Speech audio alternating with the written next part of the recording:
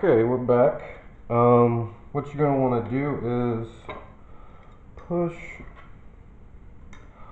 all your loose nuts and bolts out to give them access. And I don't like to tighten these. If they fall off, then that means you can just put them back on, because that means there's enough room to put them on. But the only thing that I tighten down completely are the motors at this stage.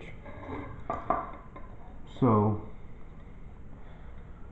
you just sort of coax it together, and it's kind of a long, annoying process, but you will eventually get it, I swear.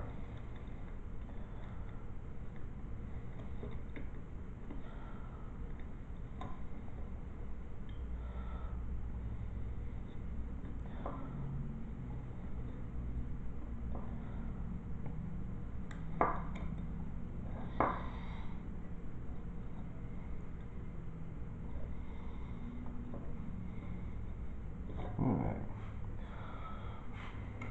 So, what you want to do is start with the ends. And this will help you guide the rest of it together. You just have to be extra careful not to pull it past any of the nut and bolt pairs that you already have it attached to, like I just did. You're sort of at the mercy of using this channel hardware. It's got it straight off.